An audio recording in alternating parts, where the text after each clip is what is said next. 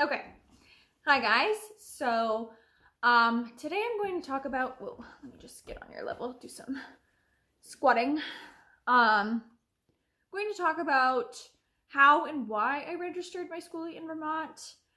I've had a couple of people ask me about the process, wanting to do something similar, so I'm just going to briefly talk about that process, what that looks like today. I'm going to link all the documents you need in the description below so you can find all of that easily and just print it out and send it on in, and hopefully you'll be okay. So why I registered my Skoolie in Vermont. So Vermont's a loophole state, meaning you don't have to actually live there to register a car, or in my case, a bus there. South Dakota is a similar state. And I don't think South Dakota requires inspection stickers, so if you don't live around here, that might be the better option, because legally, you're supposed to have an inspection sticker. So, why Vermont? Why not Massachusetts? Massachusetts sucks. Like a lot of other states with Skoolies, they just refuse to recognize them as motorhomes. So it's nearly impossible to get your bus, a commercial vehicle, titled as a motorhome. I couldn't even get commercial insurance through Massachusetts, so for the drive home, I had to get insurance out of Florida on a commercial policy. Don't even get me started. That was a fucking nightmare. So I'm honestly probably gonna get Vermont insurance too, which is a different story. Sorry, my dog's being weird. So you need to print out 3 forms. The first one is obviously the application. I want to highlight one part of the application. It's the type of registration. You're going to want to check motorhome because that's the kind of registration you want, not the kind of registration you currently have. And the number for that coincides with motorhome is 19. I don't know why, it just is. So in that part, you'll see where it is. Check motorhome or other. I forget. I did this a while ago. Just making the video now. And then do motorhome. And then they ask for a bunch of stuff. A lot of it's self-explanatory. Just make sure for color you do any color except yellow. They don't want your bus to be yellow. Even if it currently is yellow, just put what color you're going to paint it. You just can't have a yellow motorhome bus thing. And then you're going to pay, I think it's a 6% tax on what you paid for your vehicle.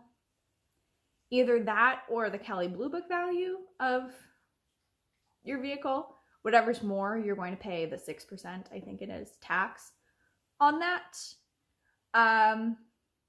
So just look up whichever one's more. Next form you need, moving on, is the odometer disclosure statement, which is pretty self-explanatory. It just says, this is how many miles are on my current vehicle, how many miles it's been driven. I don't know why they need that, but they do. And then the next one is the just bill of sale disclosure agreement. I think it's called that. Obviously, I didn't have this form present when I bought my bus, so I filled it out to the best of my ability with my contact information, the person I bought it from's contact information. My signature, I didn't include their signature because I didn't want to forge a signature I didn't have.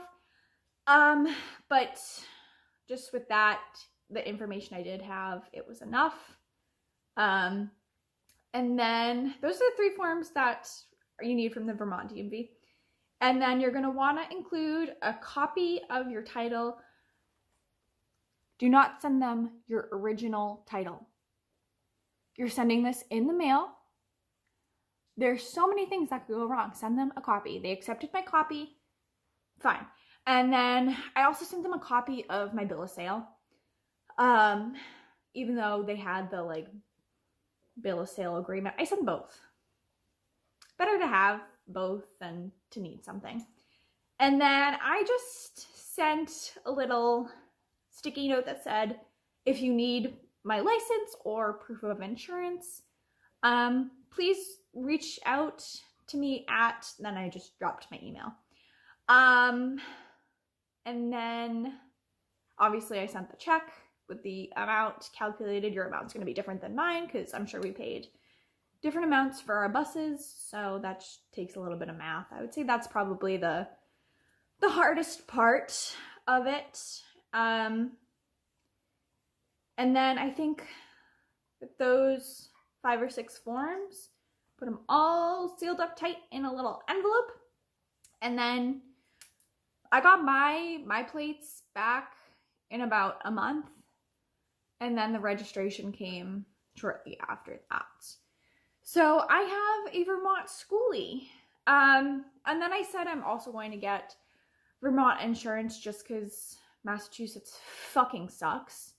I already tried calling Geico for insurance, and as soon as you read off the VIN, they're like, that's a school bus, we don't cover that kind of thing. So what you can do, finessing the system a little bit, is you can get a mailbox, P.O. box in Vermont just through like USPS or UPS, something like that. I haven't done that yet. And then you have a Vermont address, so you can get Vermont insurance. So that's what I'm planning on doing. It's really not, Ollie wants to say hi. It's really not a hard process. Definitely just double check that you got all of the correct information.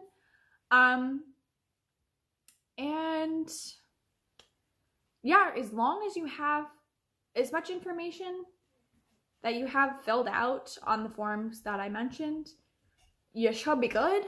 It was pretty seamless for me. Like I said, I got it back in about a month. So yeah, if you have any questions at all about the process or want to talk to me more or have a specific question about the about the form, shoot me a DM, send me a question here, send me a Facebook friend request. I have no idea. But yeah, I'm always around trying to share my limited wealth of knowledge, but yeah, I hope if you're considering doing this, that it goes as well for you as it did for me, because this was one of the easiest things that I did for my schoolie, and I thought it was going to be a painstaking, long process, and it was surprisingly just so easy. So yeah, that's how I registered my schoolie in Vermont. So toodaloo. So this was the part that I was talking about. You don't need to see my serial number. But under this part, body type, you want it to say motorhome. You don't want to put what the current body type is. You want to put what you want it registered as. Same with over here. You want to check registration plate type, other, motorhome, and then put 19 there. I don't know why. It just, that's what it is. And that's the registration fee, the tax I paid, and then I don't know why I paid for the title. I didn't end up getting the title, so don't do that unless you're doing all the paperwork. And then, as you can see, I overpaid $35 for the title. So, there you go.